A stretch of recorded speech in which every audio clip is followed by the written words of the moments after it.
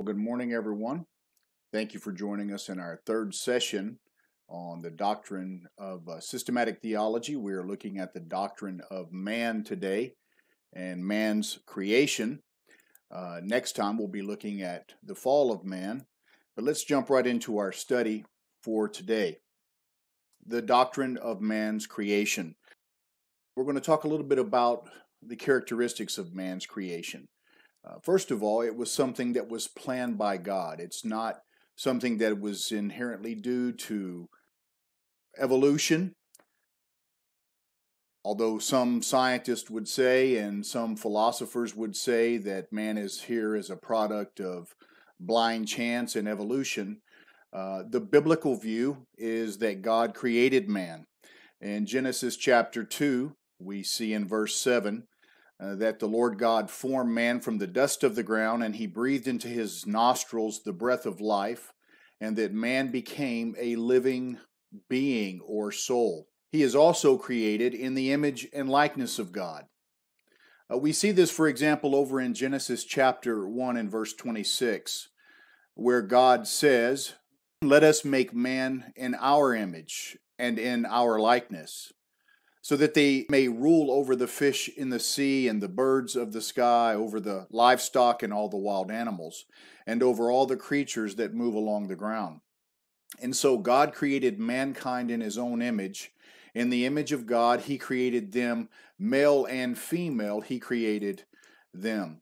So both man and woman are created in the image and likeness of God. So what does it mean to be created in God's image and in his likeness? The word image in the Hebrew is tselem, and the word for likeness in the Hebrew is demût. One of the things that we notice about that is that these are two words that fundamentally mean the same thing, much like in Romans, where Paul talks about that man suppresses the truth in his ungodliness and the unrighteousness. Both ungodliness and unrighteousness are synonymous terms. John MacArthur notes, in reference to being created in the image of God and the likeness of God, means that he is like God in some ways, and that he represents God on the earth. Man is both a king and a son. Yet at the same time, he is not God. Humanity is placed into three relationships, and this is really where the idea of image and likeness comes to bear. Man can have a relationship with God, man can have a relationship with other people and humans, and man can have a relationship with the creation. And so as God's image bearer, MacArthur notes, man is constituted to relate all three effectively. Each human person is also a complex unity of body and soul, spirit, that is the immaterial aspect of man. And so as a volitional and reasonable being, man is called to love God and to show his allegiance by obeying God. Dr. Ryrie, in his book on systematic theology, gives also a definition of the image and likeness of God, and he says it this way: to sum up, the image of God in which man was created include the totality of his being as living, intelligent, determining, and moral. That is, that man can have fellowship with God. That's unlike any of the other creatures that God created. So in that sense, there are some facets of man that is very similar to God. For example, man can be moral. You look around at the animal kingdom is not guided by morality, it's guided by instinct and survival mechanisms. Man, on the other hand, is commanded to be and live a moral life. Why? Because he's morally accountable to God. And so man is a moral creature. He's also a spiritual creature. Man not only has a physical body, but he also has an immaterial spirit. Man is a bipartite creature. Therefore, man can act in ways that are significant in the immaterial spiritual realm of his existence. Man also has certain mental capacities that he shares, albeit at a creaturely level, with God. He has the ability and the capacity to act rational, to reason, to think logically, and to learn, that sets apart the human creature from all of God's other animals that he created. So in that sense, man is similar to God. He's also similar to God relationally. That is, the depth of interpersonal harmony experienced in human relationships is much greater than the interpersonal harmony that animals experience. Again, much of what they are driven by is instinct and the desire or will to survive. We also share some sense, even though God is spirit, the scriptures tell us that God sees. We also, with our physical bodies, have the capacity to see. The Bible tells us that God hears. We also have the capacity to hear, and that God speaks, and we also have that capacity to speak. So in that sense, man is very similar to God. Thus, the image and likeness of God in man has more to do with his function than it does with his form. It has to do with his function more than it has to deal with his form. Now let's consider how transmission of man's being is passed on. There are two biblical views for this, and I realize that some of you, this might be the first time you're hearing these terms, and it was a question that I posed to you on the expositor's page, website, and it deals with the origin of the soul. There are two biblical views, as I said. The first,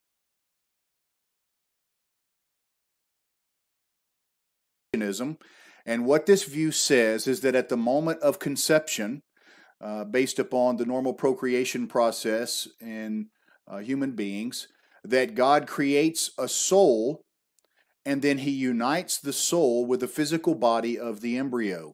Some of the evidences for this kind of transaction is that the body is an entity that is created by the parents through sexual union. God then creates by fiat, that is, he creates something out of nothing instantaneously, and then he joins that soul with the material body.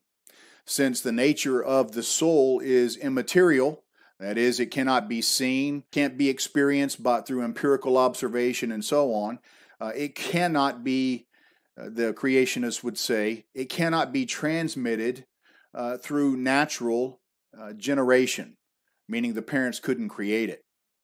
And then the third strongest evidence for the creationist view of the soul is that it best explains why Jesus Christ had a sinless nature. This could only be true, they would say, if his soul were created and then joined in a physical body. In this way, he would avoid having a sinful nature. And so that's one of the strongest evidences, biblically speaking, that would answer the question in reference to the creation of the soul.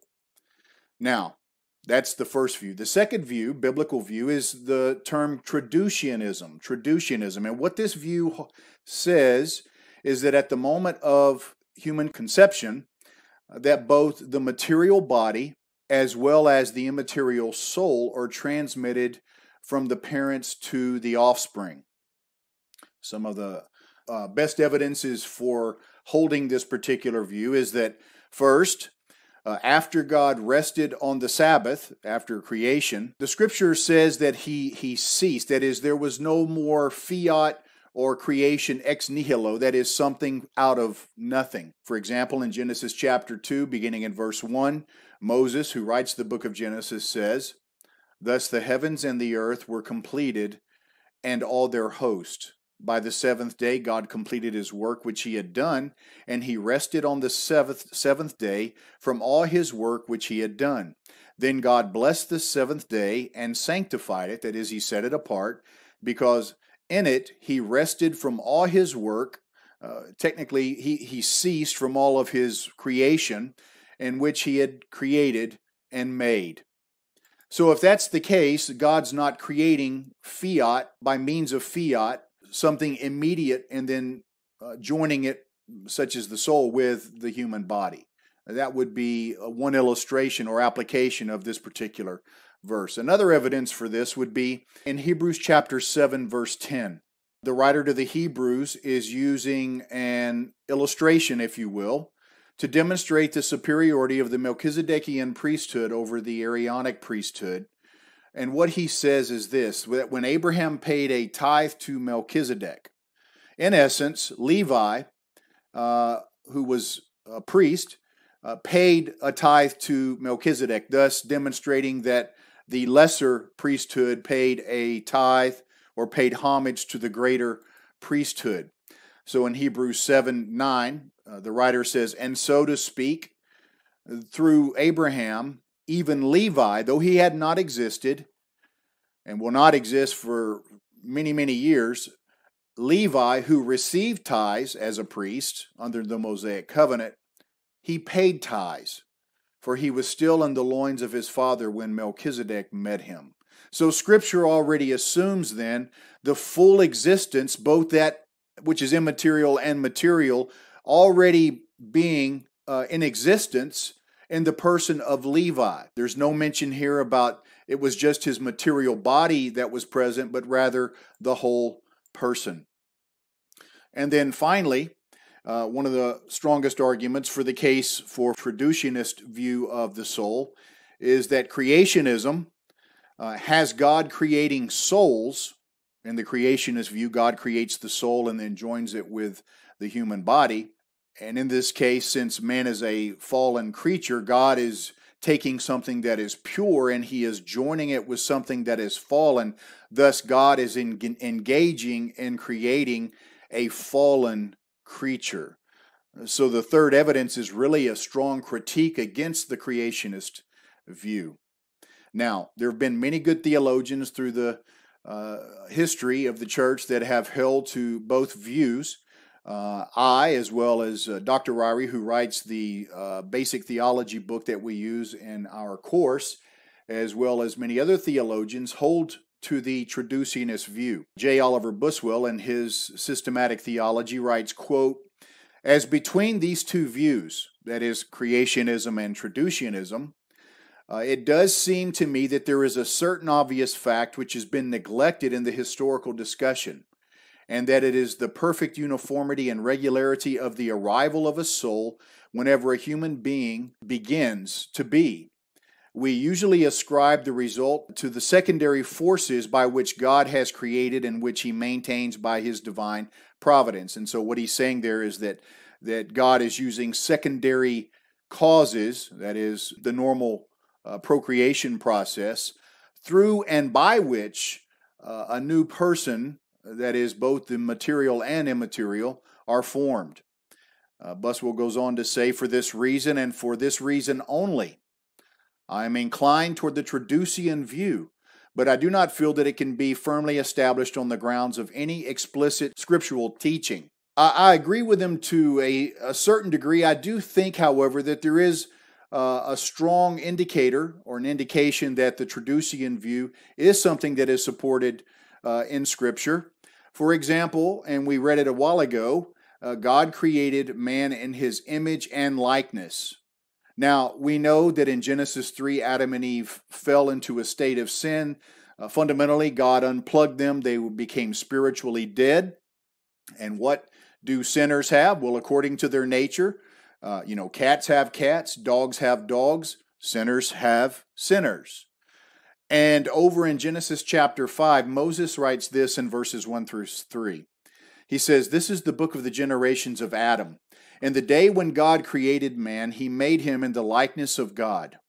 He created them male and female, and he blessed them and named them man, that is, man in a generic sense, in the day when they were created. And when Adam lived 130 years, he became the father of a son, watch this, in his own likeness, according to his image. According to his image, that is, according to a fallen image. So what we see here is there's nothing morally evil about the material body, but in his fallen image and likeness, both the soul and the body here are included because he's talking about the whole person, that is his son, that is Seth. And so Seth was born after the image and likeness of his father. It doesn't state that God created Seth. That is, it doesn't state that God created Seth's soul and then joined it with his body. Dr. Tony Evans, in his Theology book, puts it this way. He said, "The reason is that Adam was acting as the covenantal representative of the human race. That is, when he was charged with sin. Adam was given a position of headship by God, so his sin affected all who would come after him, to include Seth, to include me, to include you. That's why Paul said, sin passed to every person through Adam. And because Adam is our father, and because Adam's nature was changed when he sinned, therefore, when any offspring that he produces, to include the whole person, that is both the material and the immaterial, again, man as a bipartite creature, that is going to be affected by the consequences of sin."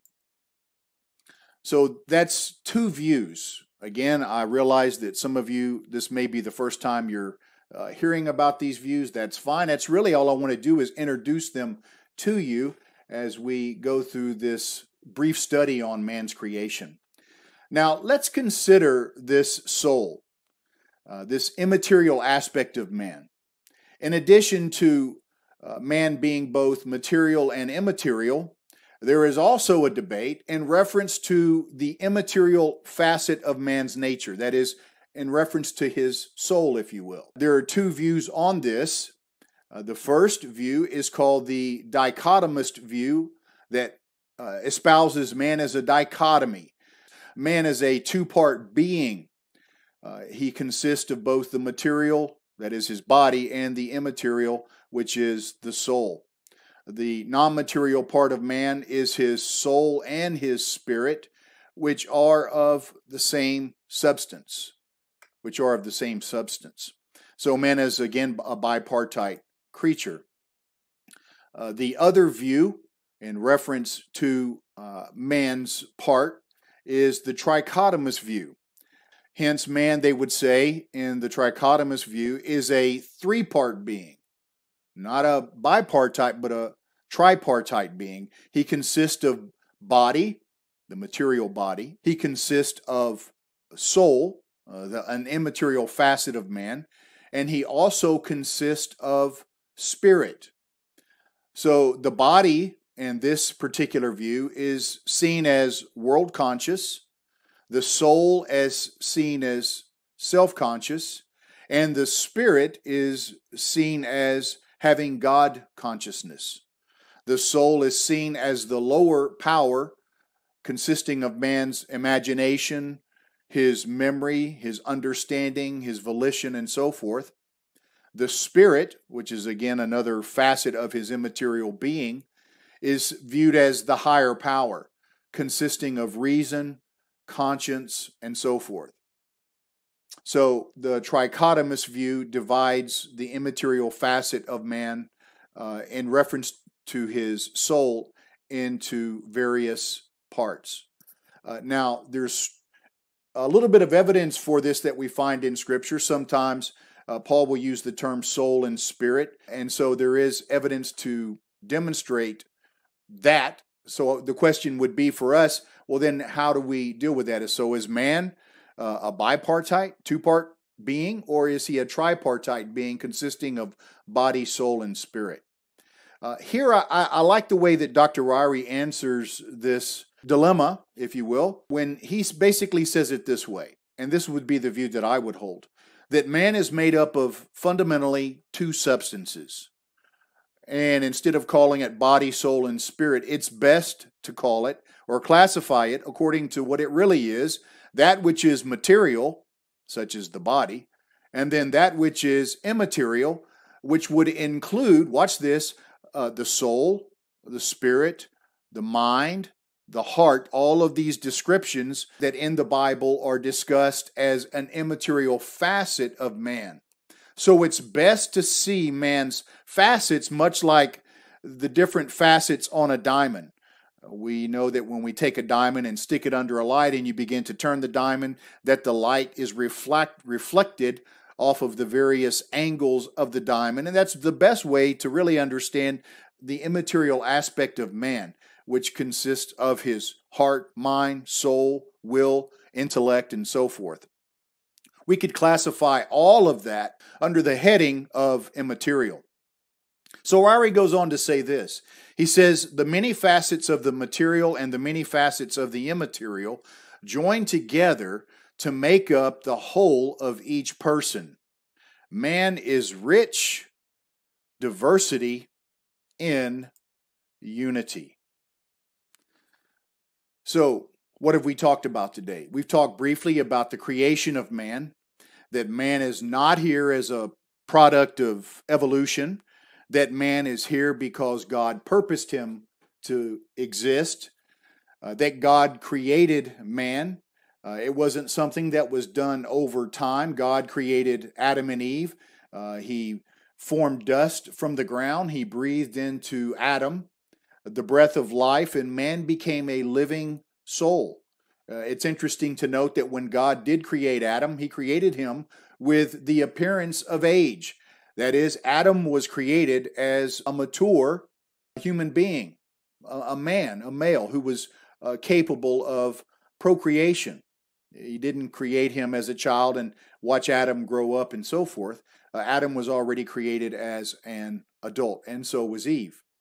So man is here by a miracle, God's miracle. God created him. So in addition to man being created by God, man is also a bipartite creature. That is, he is material and he is immaterial. We also discussed briefly the two views in reference to the origin of the soul.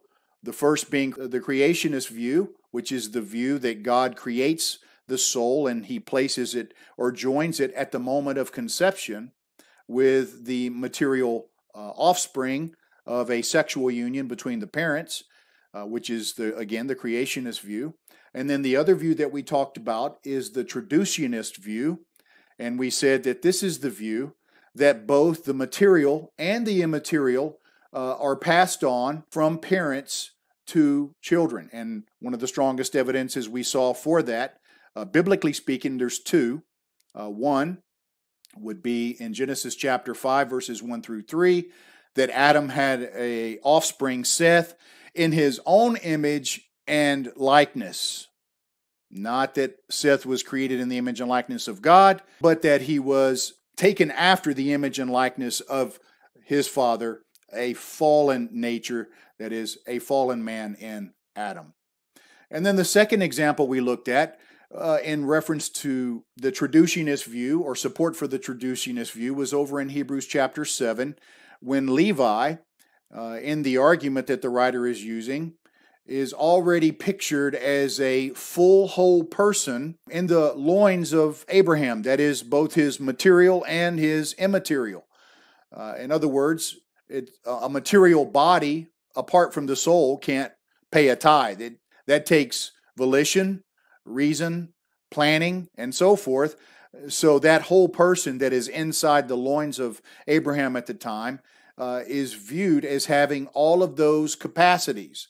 That would only be the case if the immaterial aspect of Levi were already seen as having joined that material body. What are we to make out of all of this? What are we to conclude? That man is a unique creature. He is able to enjoy fellowship with God.